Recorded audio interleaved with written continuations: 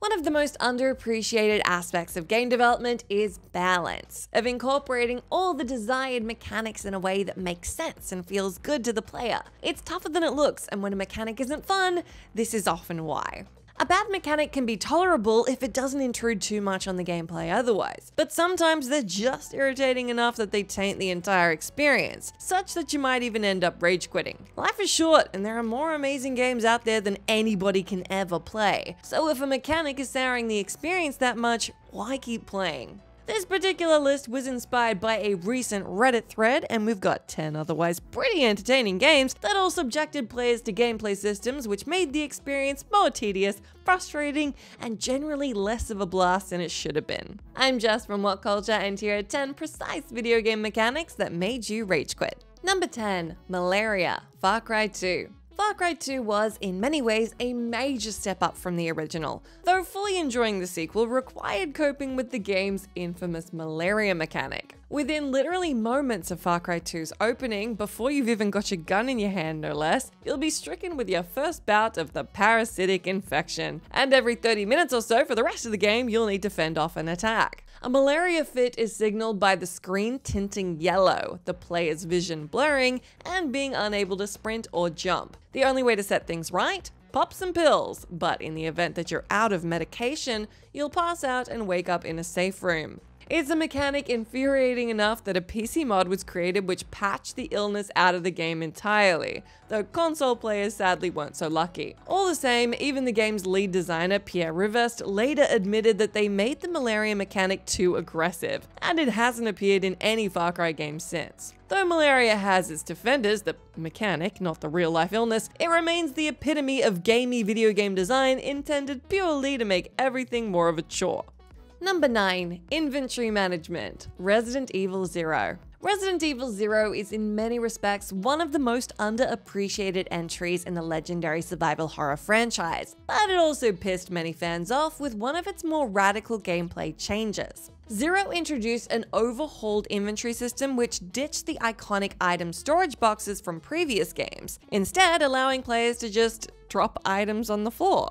In theory, this new system meant that players didn't have to find an item box in order to free up inventory space. But in reality, it simply meant they ended up doing a ton more backtracking in order to return to items they'd previously dropped.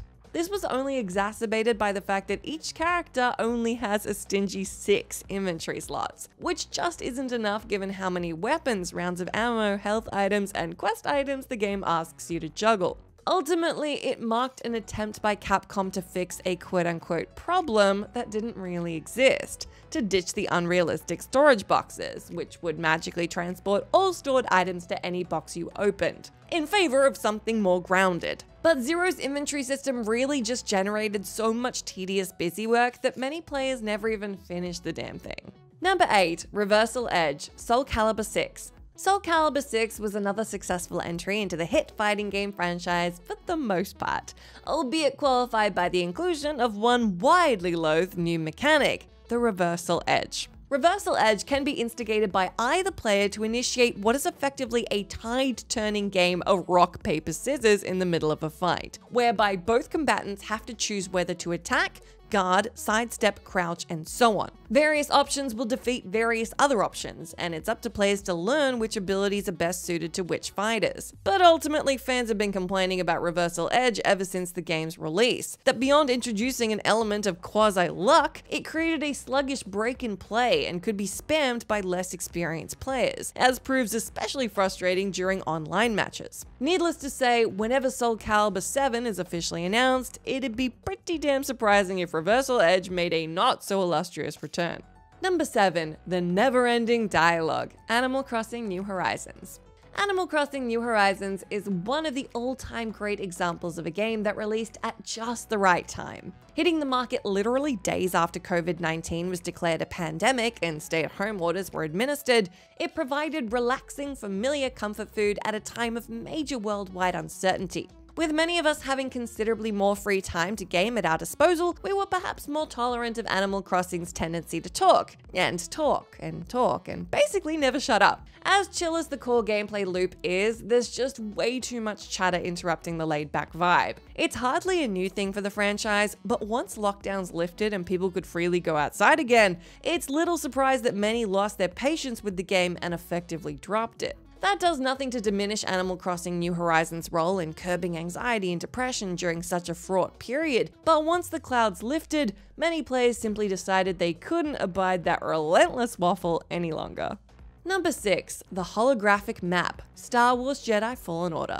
Star Wars Jedi Fallen Order's Metroidvania-like structure, which encourages players to return to its worlds later in the story to reach previously inaccessible areas, went down a storm with players, save for one bewildering misstep, that damn dirty map. The game's maps are holographically projected by Cal Kestis' droid companion BD-1, and while this sounds neat enough in theory, in reality the maps are so bafflingly hard to read that they end up making navigation feel like a pure chore. The opaque map design makes it more difficult than it should be to both discern your position and figure out a path through a level, with areas containing multiple levels often blurring into a light blue smudge. Combined with a lack of fast travel options, this made backtracking an absolute slog, especially on some of the more labyrinthine levels. Thankfully, at least, Respawn took the criticism to heart and significantly improved the map for the recently released sequel, Star Wars Jedi Survivor, where everything is more crisply defined and the game handily also features fast travel.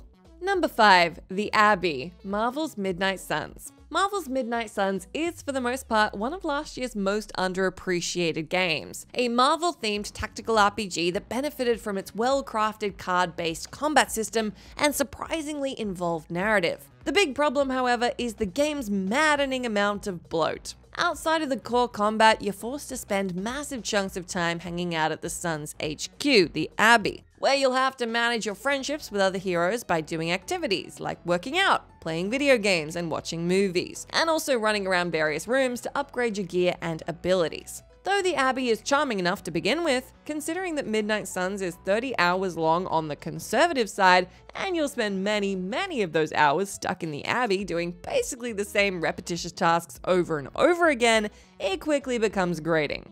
Basically, there's a great streamlined 15-hour campaign inside of Midnight Suns, but the staggering degree of mobile game caliber deadweight attached to the legitimately excellent combat left many exhausted long before the finish line. Number 4. Fog of War, Wargroove. Wargroove is a mostly terrific turn-based tactics game, albeit one that forces players to suffer through the ever-dreaded Fog of War mechanic. Fog of War is a mechanic which limits player visibility on the game map, meaning any enemy units concealed by the fog will effectively be invisible. This isn't inherently a bad gameplay system, but what ruins it is the fact that the enemy AI isn't governed by the same rules, and seemingly sees straight through the fog. In a table-flippingly blatant fashion, the AI will regularly respond to your movements as though the fog isn't there at all, effectively cheating the entire experience. Though Wargroove is still a blast in online multiplayer where no such shenanigans are possible, this realization prompted many players to ditch the campaign entirely in a fit of very justified anger. While there's presumably a technical reason why the AI doesn't adhere to the Fog of War just as the player does, it unfortunately sours the single-player mode. Number 3. Checkpoints, Hitman Absolution. Hitman Absolution's more linear gameplay style proved underwhelming enough that it led to the series being rebooted in 2016. But the thing that stung the most, that horrific checkpoint system. Though most prior games in the series allowed players to save anywhere, Absolution threw this out and replaced it with a new system where you could only save progress at set checkpoints. More to the point, reloading from a checkpoint effectively reset the level outside of any completed objectives, bringing back any dead NPCs and getting rid of the disguise you were wearing when first using the checkpoint. Naturally, for a game so intently focused on trial and error, it pissed a lot of people off by working against Hitman's ethos of playful experimentation. The near-universal disdain for the checkpointing mechanic ensured that Hitman 2016 restored manual saves and overall persistence to the game world. Number 2. The Motorcycle, Days Gone. Days Gone isn't a great game by any means, but delivered some solid enough zombie battling mayhem, albeit tethered to an exasperating travel and management mechanic pertaining to protagonist Deacon's motorcycle. First and foremost, Deacon's bike handles like a milk float in a snowstorm, ensuring it's a serious pain in the ass to navigate around trickier terrain, and more to the point, it's just not fun to drive. Considering how much time you'll spend on the damn thing throughout the game, it's absolutely insane that riding it feels so rough and unintuitive. Tied to that, we have the incessant need to refuel the bike at excessively regular intervals, especially in the early hours of the game. Even accepting that Days Gone is a survival game at heart, this is a dead boring gameplay system that quickly ends up feeling like a job. Combined with the game overall just being way too long, it's little surprise that so many ended up bouncing off Days Gone long before the end. Number 1. Grinding for Grass, Demon's Souls. Demon's Souls may be a magnificent game, but it's tough to come across many defenders of its central healing mechanic. Players regain HP using grass, a common commodity that's in frustratingly short supply in the early stages of the game, forcing you to painstakingly farm it from one of a few specific areas. Given the scarcity of grass throughout the game world, this can turn those early hours into a tedious slog as you stop progressing in order to grind more grass. In an undeniably tough game, this feels like a lazy added obstacle. And while players were perhaps more forgiving of this mechanic in Demon's Souls' original release, considering that From Software's subsequent games came up with far more user-friendly methods of healing, like refilling your Estus flask at bonfires in Dark Souls, or most of Bloodborne's enemies dropping blood vials, it felt positively backwards when the remake was released in 2020. In fact, the remake went one step further and introduced a weight to grass, meaning your capacity was severely limited compared to the original game. Awful. That's the end of our list, but do let me know down in that comment box if you can think of any other precise video game mechanics that made you personally rage quit. As always, I've been Jess from WhatCulture. Thank you so much for hanging out with me. If you like, you can come say hi to me on my Twitter account where I'm at JessMcDonald, but make sure you stay tuned to us here for plenty more gaming goodness.